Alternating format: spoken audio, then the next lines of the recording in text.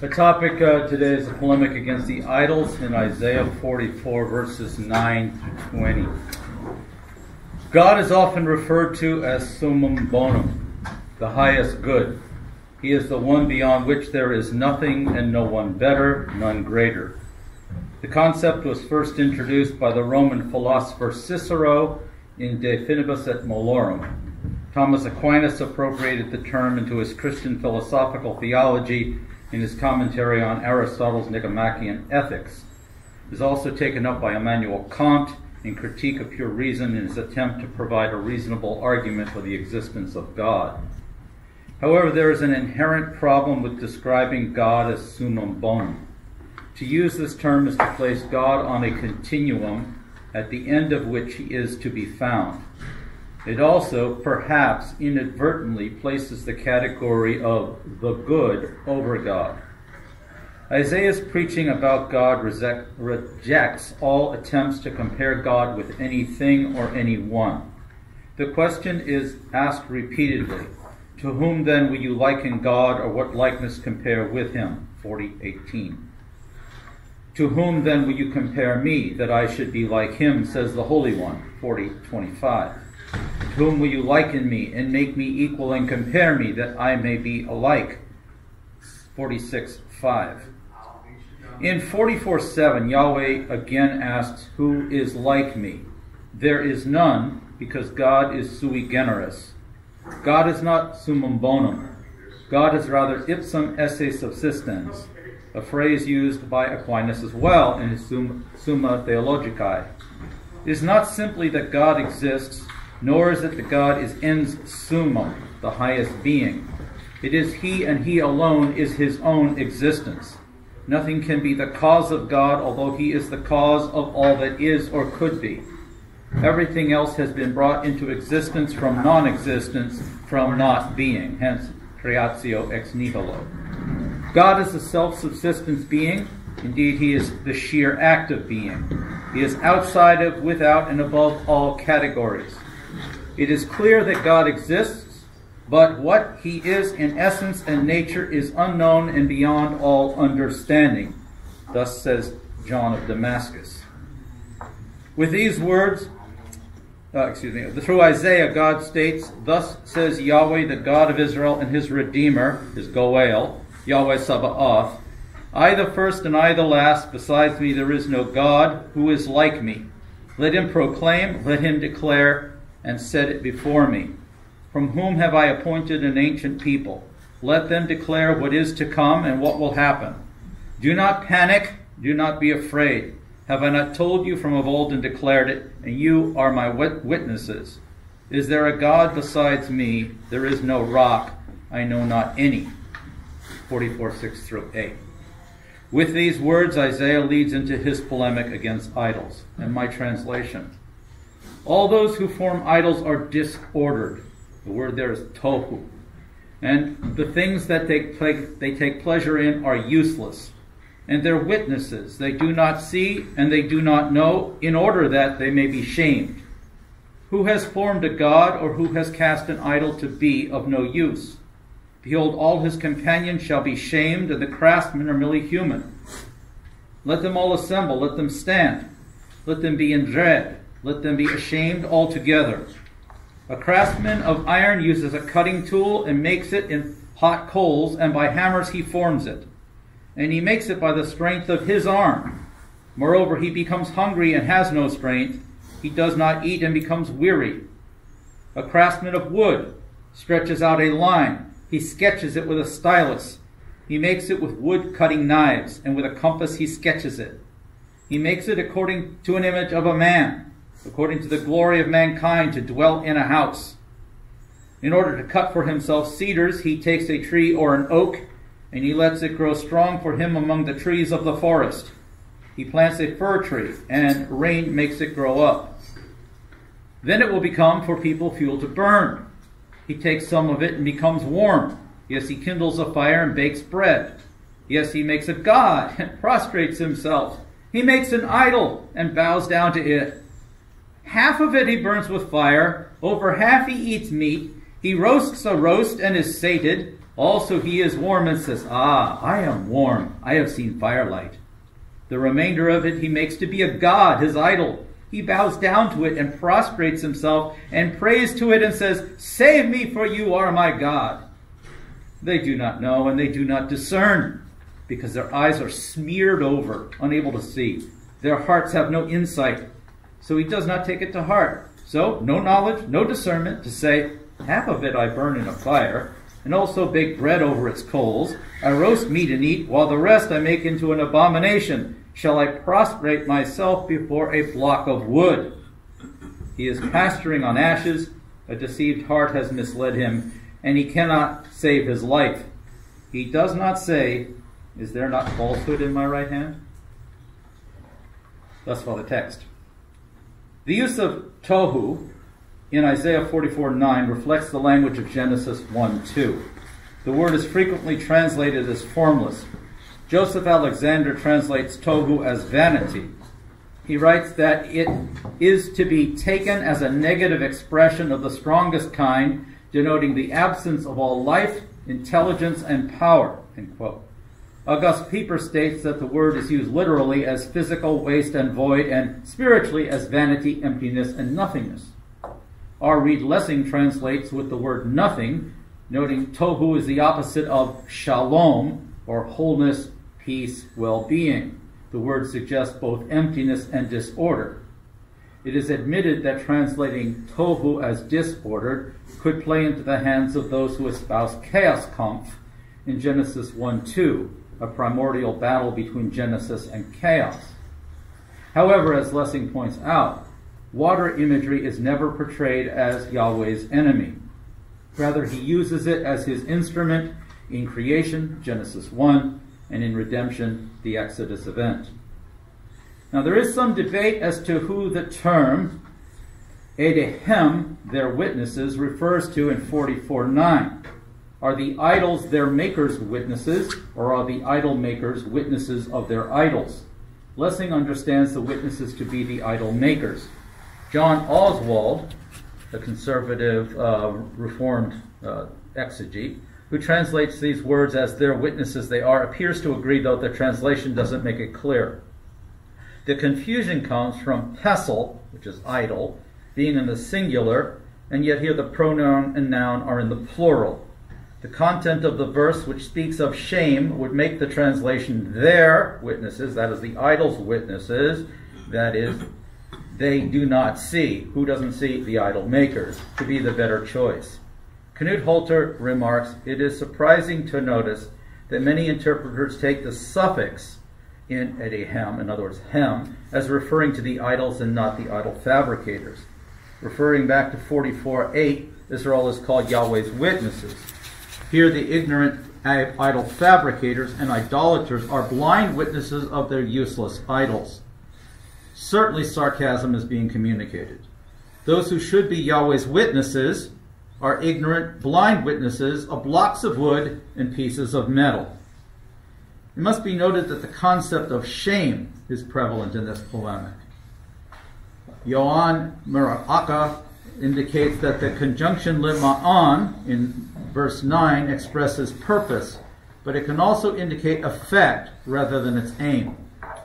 Walkie O'Connor's references to Exegetical, who states that lima'an means purpose or intention, but does not communicate the idea of causation. It can also mean on account of. If lima'an is combined with a particle of contingency, it can be translated as so that. However, that's not the case here. Gesenius Couch-Cowley indicates the lima'an with the imperfect yobashu indicates purpose. Edward Young translates it in this manner. Here the idea is that idol fabricators are blinded and ignorant so that they may be put to shame. Their shame then is found in the following verses. The word pesel, idol or image, sometimes graven image, derives from the verb pasal, to hew or hew into shape. As in the opening words of 4:9, the words, the formers of idols, point to the absurdity of idolatry because the idol fabricator makes his own god. He fabricates that which he then worships. In verse 10, Ale, God, and pestle, idol, are put in the parallel, pointing to the ridiculousness of this as earlier expressed by the word tohu. Idols of iron and idols of wood are both described alike. Their maker's work is understood to be wearisome, foolish, ludicrous. A challenge in translating the first phrase of verse 12 is that it has no verb. A craftsman of iron, a cutting tool. That's all you've got. Both the ESV and the New American Standard understand the words to mean the idol worker shapes his cutting tool in the coals. However, if verse 12 is in parallel with 13, which I believe it is, then the emphasis on what's being shaped or formed is not the tool but the idol. This is consistent with the entire context. Lessing takes it in this manner as well, which makes the most sense. In 44:13, the statement about the use of wood to make an idol, the reader encounters a longer and far more intriguing argument. The emphasis on the use of trees for forming gods may well have its referent the tree of the knowledge of good and of evil. The man and the woman sought wisdom in the tree's fruit rather than in Yahweh. Upon eating it, they covered themselves with plant matter and hid themselves in the midst of the trees, indicating the shame that resulted from trusting the tree as a god, in other words, a source of wisdom, rather than Yahweh Elohim. In Isaiah, the story is amplified. These trees are not those planted by Yahweh, but ones they idolatrously plant themselves, 44:14. Lessing writes that likvah lo, an infinitive construct with a reflexive or ethical lamed and an object noun, is a purpose clause. The reason for growing the tree is to cut it down for use, here both as fuel and as a god. The verses that follow indicate the evil purpose for which the trees were planted. Man plants the tree. He cuts it down. He uses part to make a fire so that he can cook his meal. With the remainder, he fashions an idol. He worships it, a tree, now a block of wood, which he himself has planted and made. The wisdom sought in the tree has made him to be an utter fool. The final jab comes in 44:17, where the idol maker, bowing down to his own creation, cries out, Hatzileni, save me, for you are my God. Isaiah then makes his conclusion about the idol fabricators. They are ignorant, without discernment, because their eyes are smeared over. They are unable to see the truth. With a return to the singular pronoun, he continues that the man has no knowledge, no discernment to understand that he's bowing down in worship to a block of wood. Literally, it does not return to his heart that he is involved in foolishness. He therefore cannot say these words, "Is there not falsehood in my right hand?" Context. Having examined the polemic against idols and idol fabricators, it is well to seat the polemic more firmly within the context in which it is found. Isaiah as a prophetic book is rich and variegated. Lessing notes various genres in Isaiah 40 to 55. He indicates 5 types of oracles in chapter 44 alone. 44:9 to 20 is an oracle against idolatry, or what Frank Matthaus calls Götzen polemic. Isaiah 44 begins with an oracle of salvation spoken by Yahweh to Jacob, my servant. Verse 5 is a full declaration that Yahweh's people will call upon him as their God. Verses 6 to 8 clearly declare there is no God besides Yahweh. There is no rock, I know not one. Next begins our polemic against idolatry in verses 9 to 20. At the end of this section, Jacob is called to remember these things because the nation is Yahweh's servant. A proclamation of forgiveness and redemption is then made in 44:22. Verse 23 begins a song or oracle of praise, followed by a declaration that Yahweh, Israel's Goel, who made the heavens and the earth, who opposes liars and fools, will raise up Cyrus by name to effect the return from exile. Cyrus is called a shepherd, verse 28, one under Yahweh's direction. The entire chapter functions to point to Yahweh as their sole Redeemer, their Savior. It will not be by the power of Cyrus's false gods. It cannot be, because the only God there is Yahweh. Thus all idolatry is foolishness, Idols are a lie, pure falsehood. Quote, one could call it a satirical tract on the folly of manufacturing and worshipping idols. Thus far, amazingly, von Rad. The function. Within this context, Isaiah 44, 9-20 operates. Whether this polemic belongs to the chapter or was added later has been a source of debate among scholars. Matthaus states, and I translate, for most Old Testament researchers, it has stood as a certainty for almost a century that the polemic against idols of 44, 9-20 does not belong to the original core of the composition of Isaiah 40-55, end quote. An example of this is a 1975 article by Wolfgang M.W. Roth, in which he writes, on the whole, in a flow, the parodies tend to interrupt the flow of the sections in which they appear. He therefore rejects them as original. Yet, in 1980, in that same journal, Richard Clifford argued that the idol passages portray vivid contrast, essential to preaching, contrast between Yahweh and idol fabricators, between Israel and the nations, between Cyrus and idols. The polemic against the idols is part of the creation faith argument of Isaiah. According to Ben C. Ohlenberger, the creation texts in the Hebrew Bible are concerned primarily with questions of order, with the nature of that order, its preservation and its quality, including its moral quality, end quote. The disorder, signified by tohu, reflects the issue of creation's proper order and the way idol-making and idol worship militates against that order. The order does not simply have to do with the past. It is of current import. P.H.B. Harner notes, it is significant in this respect how often 2 Isaiah links creation faith with the expectation of Yahweh's imminent action in history rather than his deeds in the past. In 44:24-28, it is linked more specifically with Yahweh's imminent redemption of Israel. Even Roth concedes that the Lord's creative redemption is the basic theme. In the idol parodies, man's attempt to make an idol of a topic. So it's puzzling why he would argue that the idol parodies break up the flow of the passage. They seem rather to make a stark contrast, which works well homiletically. The chapter ends with the prophecy of Cyrus called by Yahweh as his servant. Ohlenberger notes that the pagan gods are not the power behind the unexpected event of Cyrus, end quote. Yahweh is. Structure. Isaiah 44, 9-20 fits well in the polemic of the entire chapter. It also displays its well-crafted structure. In this regard, Matthaus, in his helpful article, shows how the structure of this section supports the overall argument of the chapter and Isaiah 40-55. He states, and again I translate, the polemic against idols in 44, 9-20 displays a well-designed structure, following all the rules of Hebrew poetry arranged in unit, which with different poetical means for existence, bifurcations, and circular composition, demonstrates the proof of the uselessness of the idols and the human lack of comprehension, end quote.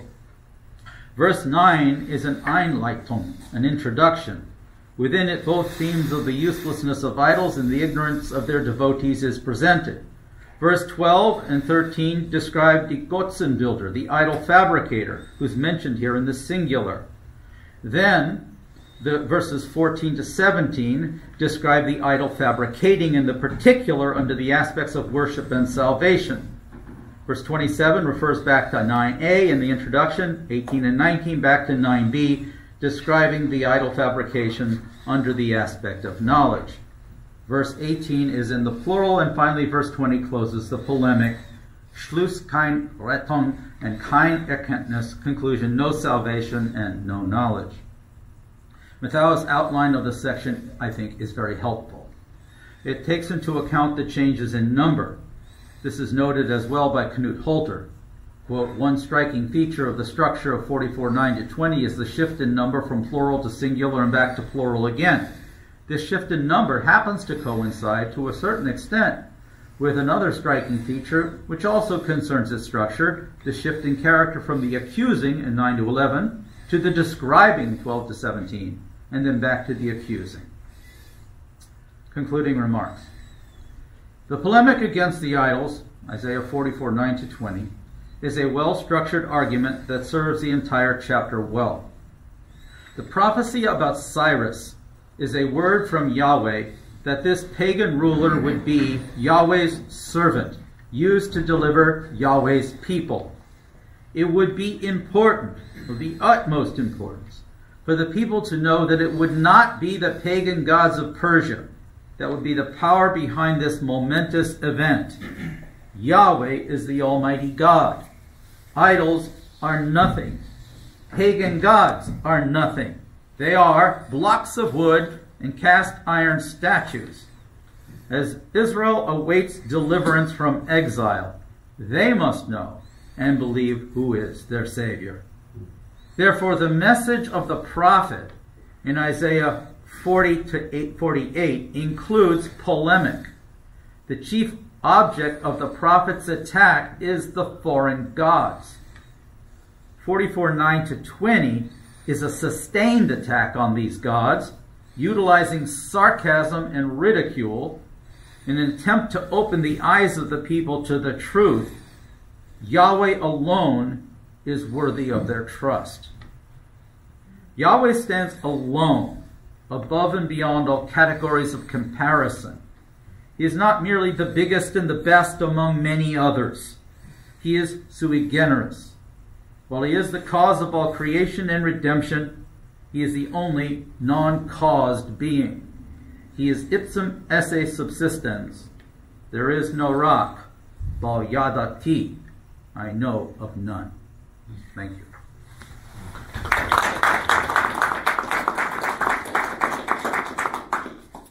We have about 5 minutes for questions. If anyone has a question for Dr. Steele. I think it's important in Isaiah to keep in mind that the theme that shows up so often in returning and rest, that is your salvation. And so there's a real push in that way for them. And then again, this event of Cyrus coming along, which we hear in the later part, they could be thinking in terms of shifting their hope over to another god because of the way that the ancient Near East thought about the gods. And in our culture here, it may not be as strong, but I know on the mission fields and things like that, this looking to other gods and other sources of salvation can be a real temptation. We just worship our cars and our iPhones. And ourself. Yes. Self. And self. Yeah. That's all Twitter is anyway. And one of the classic verses of the Jehovah's Witnesses is "You are my witnesses." Yeah. So they get them. It's ironic that they worship a created being. Yeah. Yeah. I was thinking of this was writing on Concerning the Old. He asked the question, why did the old plant the trees?